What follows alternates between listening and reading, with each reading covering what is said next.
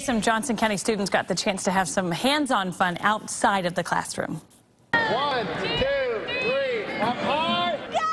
All right, everybody in. Mid-American Nazarene University hosted Challenge Day for life skills students from the Olathe district. The activities students participated in are similar to those in the Special Olympics.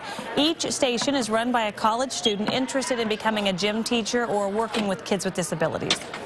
This is a great opportunity for them to be on a college campus, working with people who may be teachers someday, and they're working with other kids, and they get to see each other's strengths and areas that they all excel at. This is the second year for Challenge Day. Students and teachers hope to continue the program in future years.